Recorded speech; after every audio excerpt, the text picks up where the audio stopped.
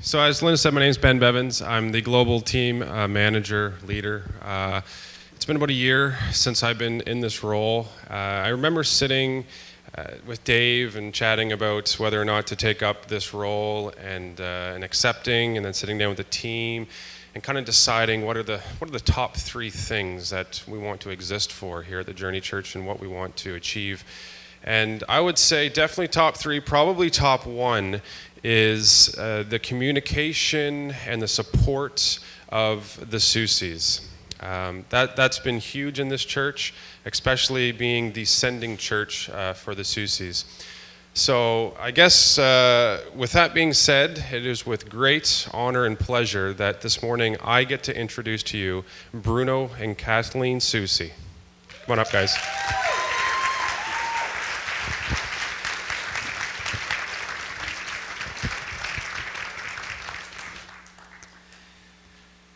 Well, thanks so much for the welcome.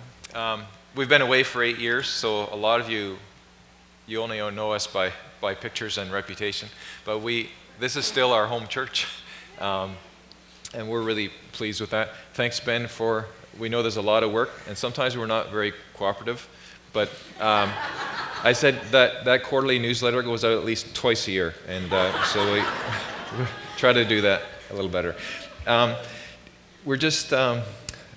as I was going through the worship this morning, I was thinking, like, if we could just meditate on those 2 songs that you guys selected for the worship time. If we just meditate on that, frankly, I don't have a lot to add to what those songs were telling us. Just want to. We believe, of course, we are missionaries. In some parts of the world, actually, we're called global field staff because sometimes missionary has negative connotations outside the church world. And but that's what we are. We're trying to facilitate missions. And really, when we talk about missions, we're really saying activities that bear witness to the gospel of God's kingdom in word and deed, and to the people outside the congregation. And I think you guys, all of us are working through that, and I think you're doing a relatively effective job at touching people outside of your own family. Emil Brunner said, "The church exists by mission as fire exists by burning." So the church without mission isn't really church. A church without a strong sense of mission has lost its purpose. Followers of Jesus are at the forefront of movements to share their faith, to feed the hungry, to treat the wounds of war, to combat racism, and to protect children and restore the environment. And that we're just so pleased to be with you in that mission. So what we thought we would do today is just share a little bit for our own. It was such an encouragement, to come here. When we came home this time, we said to CBM, gee, I don't have a hip to be replaced, a knee to be replaced. I have no, really, how can we not come home to Canada? And so we decided that we needed to make this trip for ourselves so that we could be with you here. We went to Oasis, but other than that, our focus was to be with our family and to spend time with you here at the Journey Church. And 8 years is a long time. And for us, a lot of things have evolved in that period of time. Amazing things that we have seen God do in our lives, in the lives of people around us, and just really changing us. And so this church, as our sending church, and as we have gone through this journey together, for the benefit of those who haven't been here that long, we just thought it would be really good to just kind of recap a little bit of that history that we've had together. Because back in 2004, 2005, when we started on this road, as a church, I remember Bruno was on the missions committee back then, and we really weren't doing a lot of things in a global sense. We were reaching out locally, yes, but we really hadn't done that. And as the church was kind of working through this, as a couple, actually as a family, because we did have a 12-year-old son at the time, who we still do have. And actually, I gotta keep to the script because we'll never do the time thing here, but for a young boy that was going to Rwanda because, well, I guess if you and Dad have been called, I've been called too, but he really wanted to stay home with his sisters. And now as a 20-year-old finishing off his university degree, his goal is to go back to Rwanda. So that's really a God thing. But going into this history of our journey together in this, we were, as a couple, looking at what opportunities there were to serve the poor in other parts of the world, to use our gifts and talents that way. And this brought us, as a church, but also as a couple, to look at the mission arm of the Baptist churches in Canada, which is Canadian Baptist Ministries. And so what that's meant for Bruno and I is that over the past 7 years, we've served in Rwanda in a capacity of supporting through local churches in Rwanda, their development projects and also their theological development of their pastors. And we've continued through this together. This past few months, we've been living in Costa Rica. Unless you think that was a really awesome, I mean, you hear of Costa Rica, you know, people go there and have these wonderful experiences. Well, we'll talk more about this later, but it was a real challenge. And estamos estudiando español, but that is going to go on for a long time. And of course, we're preparing to go to Latin America to be team leaders there. So this is a bit of our history. And when we reflected back on the numerous Christmas offerings, the step partnership that we've been involved in here at the Journey Church, these things have all supported certainly our living and working with CBM, but also the critical needs of the church, and more importantly, long-term ones. So you've probably heard these things, but I've got to repeat them. The storm that damaged a school roof overnight in Rwanda, that really was going to mean that 500, 600, 700 students were not going to be going to school the next day. The church stepped in and replaced that roof. That was an instant thing that our church in Rwanda could never have been able to do for in that short of a period, if ever. We went on with the church to fund HIV/AIDS programming, which was really neat because that was a Christmas offering, but that whole offering supported the whole year of all the volunteers that go into these communities to be with people who are palliative. So at the end of life and dealing with all those issues with simple things that would just make their life easier and also to bring them spiritual comfort. That was pretty cool. The integral mission training for pastors has also been supported by the church. And for us, this was really key because so many of our friends in Rwanda, the whole kingdom view was, when I die, and I know we've said this before, but our life begins after death. And really, life begins before we die. And the idea that God is building his kingdom on earth today is a foreign concept for many of our friends who live day by day in difficult situations. So that was a huge shift that we were able to support. And then what's near and dear to my heart has been the support that we did as a church towards literacy for women in Rwanda.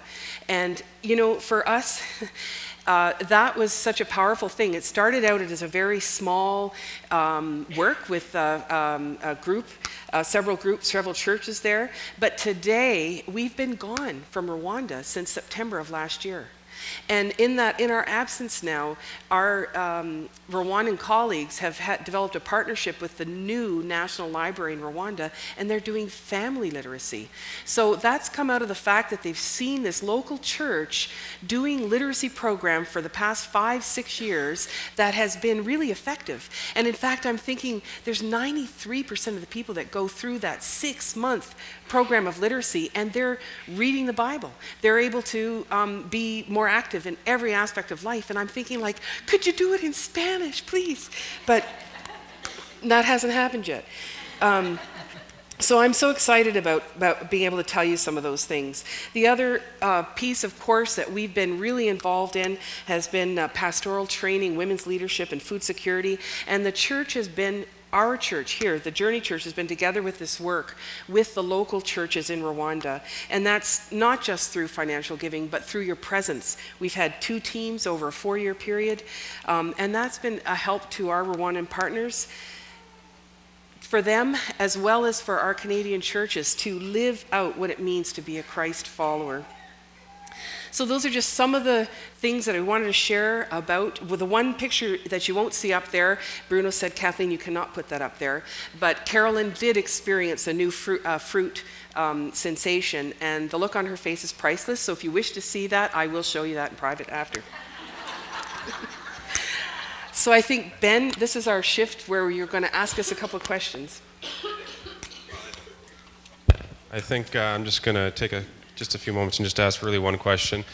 A lot of people have known about the role that you've played in Rwanda over the past number of years, and I don't think they really know a lot about the infrastructure that you have put in place since you first stepped foot in Rwanda.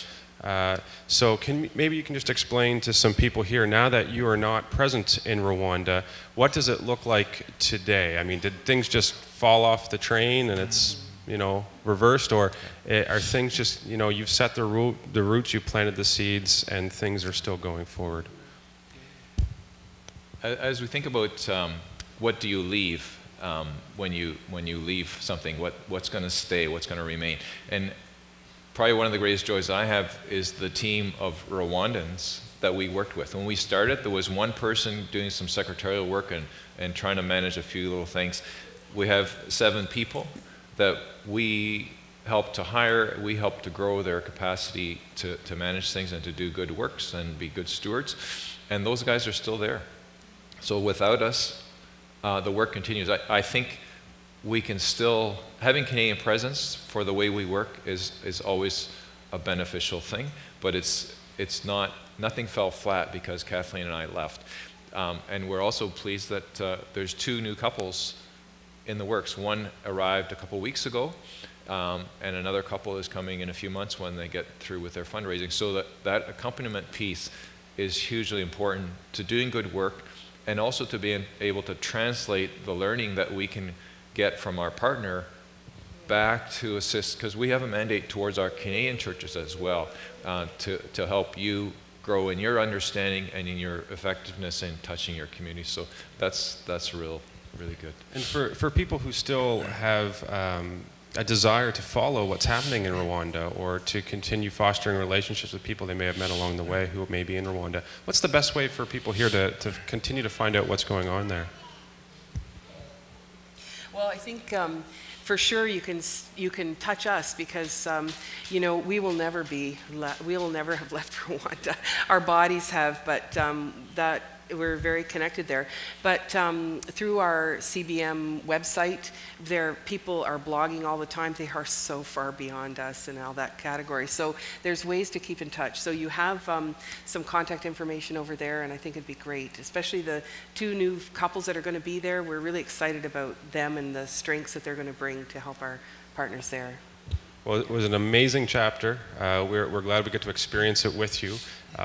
Let's flip the page and let's hear about the next one. Okay, thank you.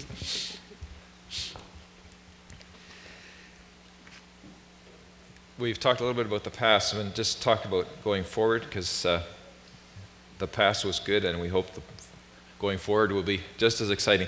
We've taken on new roles with CBM as Latin America team leaders, and that means that we'll continue the approach of CBM methodology and how we work with local churches, and always by invitation.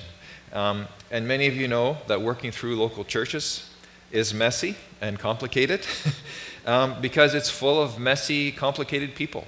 And that's there are times, frankly, when I've thought, you know what, if it was about accomplishing the work, whatever that is, it would probably be easier to do that outside the church. But we really believe that that's God's plan, is that the local church is His face and His hand into communities. And so that's how we're choosing to work, in spite of the messiness of that. Our commitment is long-term and requires accompaniment. We've seen that partnerships that do well typically have Canadians on the ground, helping both the Canadians who come to visit and also the national people to navigate the challenges and the privileges that we have, because we are working together as partners in mission. The work that we'll do will support the CBM efforts between partner churches in Canada and in Latin America. We will support work that's already underway, as well as look for additional opportunities to benefit both the Latin churches and the Canadian constituency. Initially, we'll live in Bolivia. Our role is Latin America, which is more than Bolivia, but that's where CBM's investment has been for more than 100 years. We've been in Bolivia, and then, so there's a huge history there. And that history can be a real positive thing, and it also can be a challenge as we try to affect change. Right in a few months, there'll only be one remaining CBM couple in Bolivia. And some of you may know the history there. At one time, there were over 25 Canadian missionaries in Bolivia at the same time. So there's hundreds of missionary families that have been through Bolivia. From that location in Bolivia for the first few years, we'll also support work that's happening in Cuba. It has a solid church and a church leadership base, and we think has tremendous potential to grow the Cuban church and also to affect Canadian churches that will partner with them over the next few years, as we expect Cuba will open up its economy and its society to the outside. We've worked in Haiti, and we have a heart for Haiti. A lot of the Francophone churches in Canada are actually, many of the members are originally from the Haitian community, and so there's tremendous potential to help them develop in their mission-mindedness and their understanding of sustainable development. El Salvador has a long history, and right now it's suffering a bit, but we have a heart. It was an important piece of Kathleen and our trip to El Salvador was really the tipping point for me to say, this is what I'm supposed to be doing. We'll also be looking at new opportunities. I think because of proximity and often many of the connections that we already have as Canadians, north-south, we think there's huge opportunities for us to engage Canadian churches with partnerships in Latin America. So as we get control of the business we're already involved with, to try to grow our activities, and I think there's good potential there. So as we kind of gather our breath, and after this period of language learning and going into these new roles, it was really worth our while to sit down and think about, well, what are some of the strengths? What are some of the things that we're going to bring to this? Because, we needed God to build us up through that, especially after the challenges of not becoming really fluent in Spanish in the short time that we thought we would. So after the 7 years in Rwanda, we've learned a few things, and the biggest thing is that we have been absolutely humbled by what we've learned from living and working with people who have so little and do so much with it. And you saw one of the pictures in the Rwanda slide of this church family, the church in this half-built church, and it's bursting at the seams with people. Like the fact that we don't have a building, or that we're a few many bricks short of the roof, we're going to meet anyway. And so that was a huge learning for us, and very humbling. And you need to stay humble, because it's so easy as the Western person with the education and especially the resources that an organization like CBM, as small as we are, have. It can overwhelm our partners. So the other learning that we had as well was through the development of this team that we were privileged to work with. And really, we really felt we were part of being able to demonstrate the power of collaboration. And we know that in any context, but especially I think in what we've understood from our short time in East Africa is that that's risky for a lot of people. We don't want to share what we have. We don't want to trust you that you care more about me and my ability to use my God-given talents effectively. I'm just going to be careful. And so what we saw after a long period of time was the lid blown off of that, and the creativeness, and to see people empowered and really using all of their gifts. That was exciting. The other thing was, and this I think is really kicks in with our church here and our experience. You know, we had this intimate experience with our own church, with the visits, the people that came. But we also had many, many other churches in Canada that we were privileged to work with. And that was a huge thing, because that whole understanding of short-term missions, what it means, how do you do the whole circle? You come for 2 weeks, but guess what? Your STM experience is a whole year before that. Mind you, some churches spend a couple of weeks preparing. But our hope is, you know, when you see that happening, and then what happens after? And there's so much that we need to learn as people working and serving God through CBM from our experiences together, and how to do that is going to be effective and really bear witness to the gospel, both here and where we're working. So we had to look at some of the challenges as well, so going forward. And one is certainly the history of Bolivia. Bruno mentioned this a little bit, but there's a legacy in Bolivia of old-style missions. Now, there's some people here that have been to Bolivia, I'm sure. And the Baptist Church over 100 years ago, there was the Baptist Church of Canada, went to Bolivia and began the Baptist Church, the United Baptist Church of Bolivia. And it was Canadians. And then over time, there were many, many Baptist churches in Bolivia. But guess what? They were all Canadian pastors. So it took time for there to be a shift. You know, somebody thought, you know, that's probably not healthy. So then what happened was we withdrew those Canadian pastors and built into nurturing Bolivian pastors. So now all the churches are led by Bolivian pastors, which is great. But guess what? Canada was still funding their salaries. So it took a number of years again to shift that responsibility, that this was the Bolivian church. And so today we still see vestiges, is that the right word? I'm really having trouble with all my words, but anyway, of the continuation of this, especially in our role as we support development, because that somehow has gotten over here and the church is over here. So the challenge, one of the challenges that we see is that to help support the church, to bring those things together and get away from this idea that the Canadians are going to support everything that's happening there.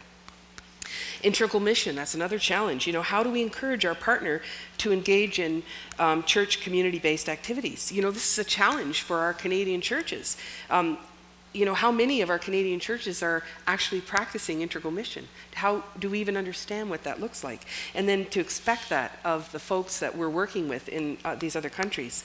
So we're all in this process together. Another challenge, and it's a big one, is language. You know, I don't think Bruno and I ever realized what we were getting into. In fact, I said, Bruno, we actually asked to do this. And what happens if we fail? Because, you know, no lingo, no go, because you have to, there's no English. We had English and French in Rwanda. By the end of our time, the whole country's English. So they all want to speak English. So it was great. We thought, we'll help you with that. But in all of these Latin countries, Spanish is a little bit different in each one of the countries. Number one, the culture is a relationship-based one. So if all you can talk about, I am a woman, I am X years old, because I know how to say that, you know, you really aren't going to get very far. So all those types of things, we realize this is going to be a bit of a process. So we actually do understand most Spanish now, and we have a ton of grammar knowledge, but we don't have the fluency. So that's going to be a huge challenge going forward for us. Travel. How do we live in a place like Bolivia where the needs are so great? And obviously we're going to want to be good advocates for the work there and see that become healthier. However, we need to also, we have a broader mandate. So how do we do that and not take up all of our time on the challenges just in Bolivia? So we're asking you to pray for us around the language issue. Also, when we leave September 17th to go to Bolivia, people said, so you have a house or apartment, or how are you going to live? And we go, we don't know. And that's kind of how we went to Rwanda. So our goal was to go with 2 suitcases each. So we'll see if we can manage that. So that's something there, that we'd be in a safe area and that we could be able to do it fairly quickly. Also, prayer for new Canadian staff to come to Bolivia. You heard one staff family is there doing theological training. We are so excited. It's taken a year, but we are so excited to see dynamic individuals coming to Rwanda. And so we're really praying for that in Bolivia. We're also would like prayer for good cultural guides for us. That was a huge issue for us in Rwanda and really enabled us so well to get connected. And so we really do need to have that so we can develop healthy relationships in the foreign language and especially a culture that's very different again. And prayer for all of our Latin American partners. You know, it's not easy to have these partnerships. It's a challenge for everybody, and we want to honor God through all of that. And that slide is appropriate because we're going into water that we're not sure how deep it is. But they made it through. I was filming, but I Kathleen didn't want to go in there. I did not want to go in. So in summary, we've been together for 8 years on this journey. You as a sending church, we as your representatives doing that work in the local communities where we've been. What does it mean to practice integral mission? And that's a question that we need to keep asking. What we did as mission 8 years ago is different today, and I sure hope 2 years from now will be different again. And as we deepen our understanding, we need to do that. It's not simply sending money or even in your own community doing good works, but rather building the kingdom into a community here in Moncton and wherever you have influence. I just want to end with a verse that I think sums it up. And it's basically remembering that mission in the world has been entrusted to women and men who fear and who have doubts and who have limitations, but God's ability is what helps us to transform the world. Consider your own call, brothers and sisters. Not many of you were wise by human standards. Not many of you were powerful. Not many of you of noble birth. But God chose what is foolish. God chose what is weak. God chose what is low. He is the source of your life in Christ Jesus, who became for us wisdom from God and righteousness and sanctification and redemption, in order that, as it is written, let the one who boasts, boast in the Lord.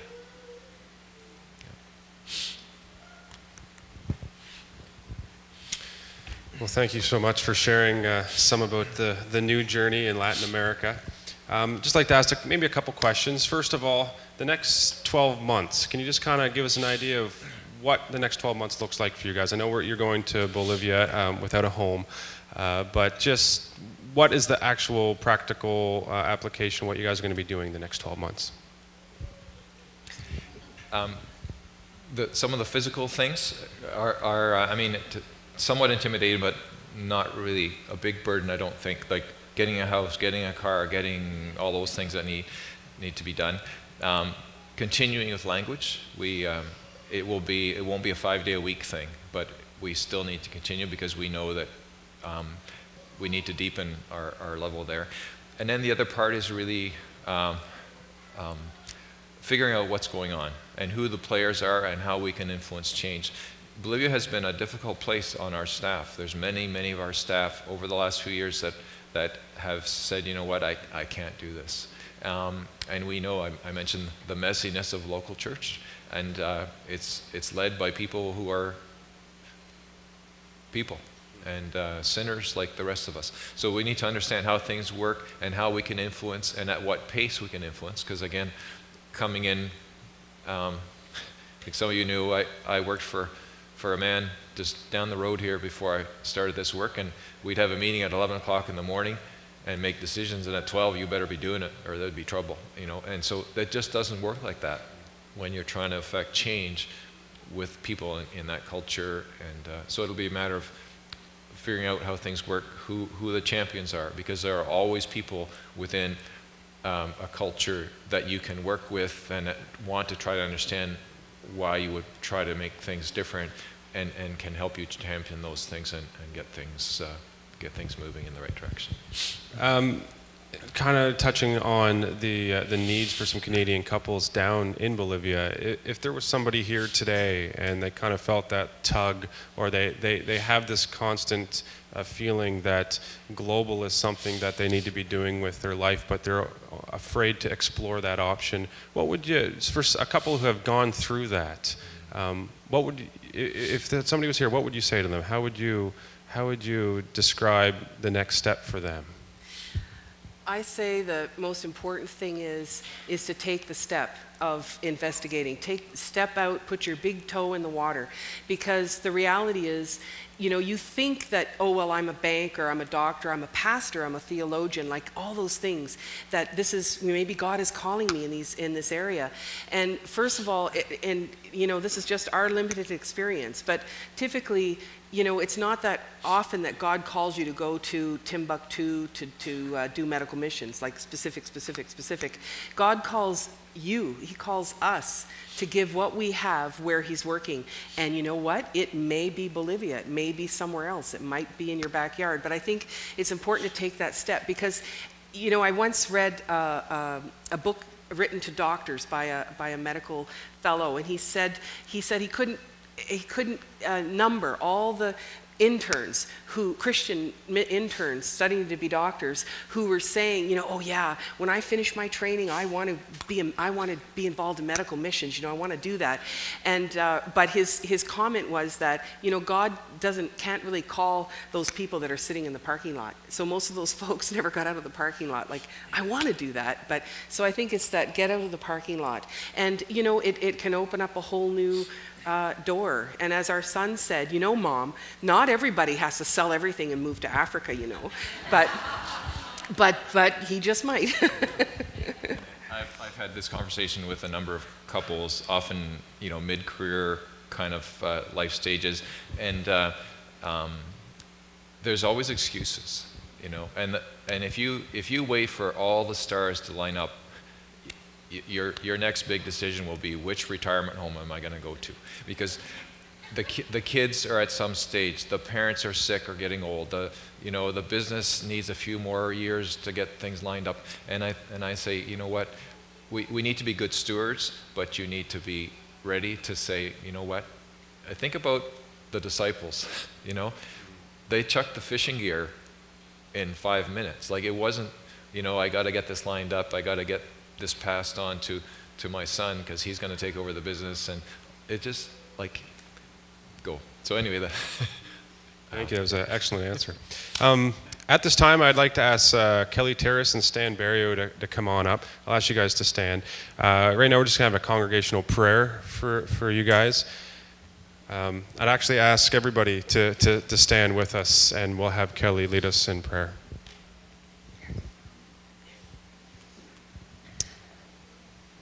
Dear Heavenly Father, dear God, we've just been so blessed to have the Soucys here with us this morning, to learn and help us learn as a church as to where they've been for the last 7 years in Rwanda and where they're going forward in Latin America. Dear God, we think of the work that's gone on in Rwanda, and we continue to pray for the nationals there and the CBM partners who are continuing to work and to continuing to work with the people in the local churches there. We continue to pray for them. Dear God, we pray for the Soucys as they make this transition into Latin America and specifically going to Bolivia.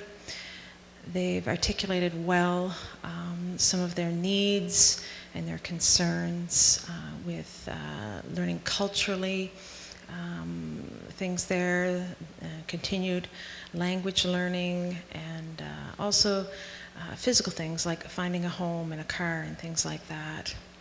Dear God, we just pray for the work that they're doing there. We pray for their partners that are there, and we pray for the developmental work that's going to go on there. We pray that you just be an encouragement and their strength and their wisdom at this time. We also think of the Soucys and their family back here in Canada. We think of their 3 children and their families, and how it must be difficult to be away from their parents for long term, for times at long time. Dear God, I'm sure that the Soucys miss their grandchildren and their children. We just pray that they continue to have good communication with them. We think of the Soucys' aging parents and the worry and concern that Bruno and Kathleen have for them being far away, dear God. And we just pray that you would give Bruno and Kathleen a sense of peace with that, dear God. And dear God, as they're sending church, dear God, we need to continue to support them, both prayerfully and financially, dear God. And as they begin this new chapter in Bolivia, we just ask you to please pray for them, encourage and strengthen them, dear God. In your name, amen. Amen.